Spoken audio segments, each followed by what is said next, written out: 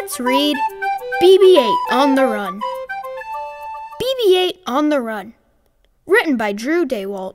Illustrated by Matt Myers.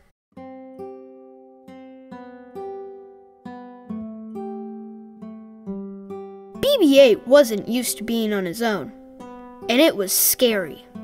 Very scary. His friend Poe had told him to run. "Get as far away from here as you can," the pilot had said. "I'll come back for you." But BB-8 had seen the explosion back in Tuanul village, and he feared Poe was gone. Now it was all up to him to get the top secret map to the Resistance so they could find Luke Skywalker. All up to him. That was scary too. As he took shelter for the night, BB-8 remembered something else Poe had once said to him. "It's easy, buddy. You do good things, and good things will come back to you." But how could such a small droid do such a big job? The next morning, as BB-8 resumed his journey, he was glad to come across someone else. It was Tito, but he was in trouble. His lugga-beast was sinking into the sand. "Please, help," said Tito in a language that sounded like screeches and warbles. BB-8 was in a hurry to complete his mission, but he felt sorry for Tito, and for the lugga-beast too. Maybe BB-8 could do something for them. "Oh no! It's a trap! I'm gonna take you apart and sell you piece by piece," said Tito. "You're even more valuable than the other one." "What other one?" A panel closed above BB-8, shutting out the sunlight. He realized the only thing scarier than being alone in the dark was not being alone in the dark. Then the huge shape spoke. "Please don't hurt me," it cried, trembling. It wasn't a monster at all, just a big, gentle loading droid. BB-8 chirped happily at the massive thing. "You promise?" it asked, worried. BB-8 nodded wholeheartedly and beeped and warbled some more. "Your name is BB-8, said the loading droid. "Mine is F3ZK, but you can call me Fez." The giant was no longer scared, and BB-8 was no longer alone. Fez told BB-8 he was part of a droid ship that was scouting Jakku. His ship was scheduled to leave that afternoon, but Fez was going to miss it because he was stuck in the cell. Scheduled to leave that afternoon, BB-8 was torn. Should he stay on Jakku in case Poe came back, or should he try and get off the planet in Fez's ship? The map had to be delivered, and soon. But first they had to get out of this trap. As BB-8 looked at the loose panel on the floor, he realized he had the perfect plan. "Excuse me, Mr. Funny Lizard Man, we need your help," said Fez. Tito ran to see what was wrong. BB-8 was missing, and there was an opening in the floor. "We were trying to escape and he fell in that hole," said Fez.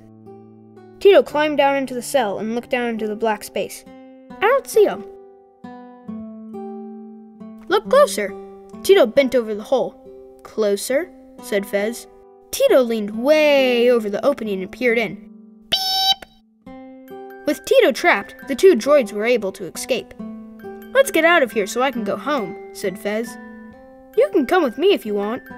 BB-8 let out a series of chirps. "A mission?" asked Fez. "That sounds important. We'd better get you to the ship. It's picking us up at the ruins." BB-8 and Fez raced across the desert as fast as they could. "The good news is, the funny little man is okay," said Fez as he noticed Tito in the distance. "The bad news is, he's following us." Suddenly, a flock of angry steelpeckers flew up between BB-8 and Fez. BB-8 fled one way and Fez went the other. The birds didn't know which droid to follow. "Hey, over here!" cried Fez, trying to get the steelpeckers' attention. "Run, BB-8! You have to complete your mission!" Fez yelled. "I'll save you!" BB-8 didn't want to leave his friend, but he had to deliver the map, and Fez was already leading the steelpeckers away. Once alone again, BB-8 continued on his journey. He hoped Fez would be alright. When BB-8 entered Kelvin Ravine, he met a scavenger family. "Please, do you know where we could find something to eat?" asked the mother. "My children are hungry." Was this another trap? The children crowded around BB-8. When he saw their thin faces, he knew it wasn't a trick. He remembered the food packets in the wrecked starship where he'd spent the night. but it was the opposite direction from where he was going. If he hurried, he could get the family to the food and still make it to the droid ship before it took off. If he hurried. BB-8 hurried. Next, BB-8 found a Hapabor with an injured leg. BB-8 recalled the medical frigate he passed that morning. It would have first aid supplies, but going back for them would probably mean missing the droid ship. BB-8 thought for some time, trying to decide what to do. The Hapabor moaned, and BB-8 made up his mind. Tito was never going to catch him on that slow-moving lug-a-beast. BB-8 almost felt sorry for the weird little guy. Almost, but not really. BB-8 finally made it back to the Hapabor with a medical kit. The beast was so happy it licked him and kissed him, which wasn't necessarily a good thing. BB-8 worried that he was going to miss the droid ship because he had stopped to help so many people. Just then, as he reached the ruins, he saw something off in the distance. The droid ship!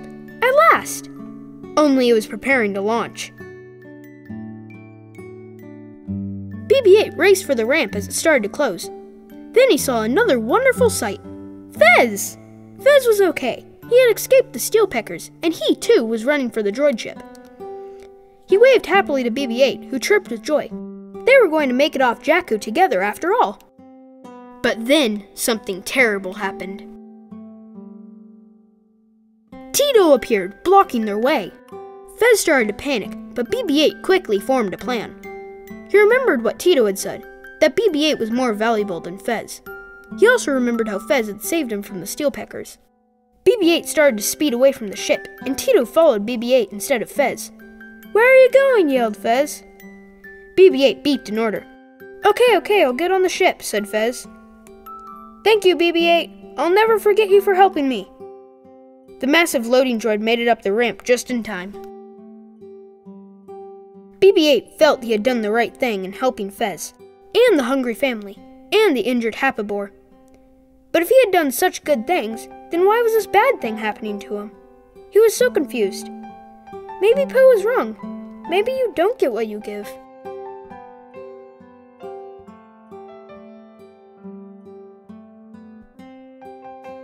Or then again, maybe you do.